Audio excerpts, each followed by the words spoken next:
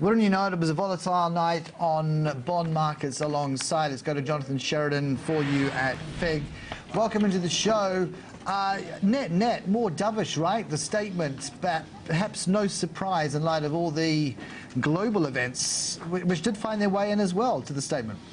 Good afternoon, Carson. Yeah, you're right. I think, from my read anyway, at least, it was an overall bit more dovish statement than expected with the addition of the consideration of the global events, and yet we saw the equity market sell off and we saw bonds rally after the statement was published. So obviously the market took that to be the opposite, which I found a little bit surprising, because if you've spent a year saying that you're going to raise rates, then it doesn't just take one month for you to turn around on that view.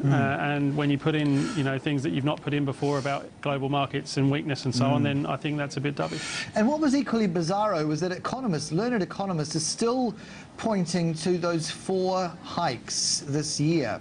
The likes of Westpac indeed even saying we will see at least one before the end of the first half.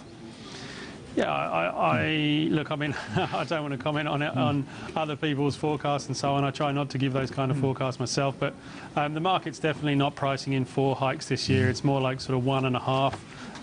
I think the point that one of those commentators made about they need to look at the data, and it's probably going to take longer than 2 or 3 months for them to get a clearer picture.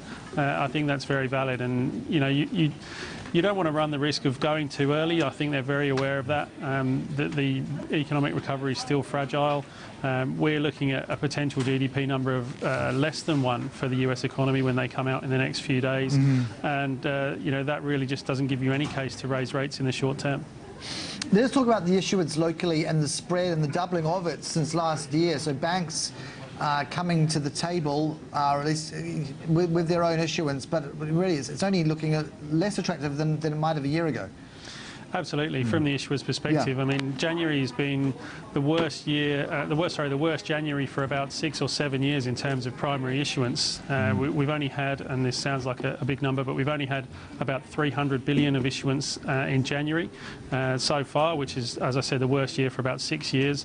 And that really kind of puts a lid on the bank's funding program. So, they need to get these things done because they've got other bonds rolling off. So we saw CBA do a €1.25 billion covered bond, which is the highest place in their capital structure, so AAA rated.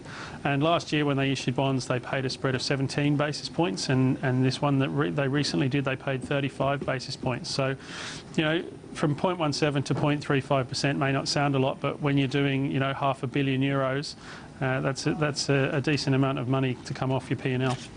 Anything else that you're watching avidly in terms of even data pending?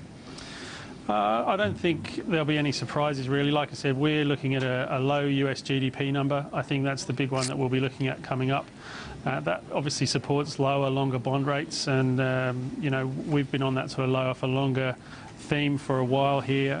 But we also do actually like inflation trades at the moment. Inflation is pretty benign at the moment, but history tells us that you need to get in early on that score, because it'll come and bite you in the bum before you know it.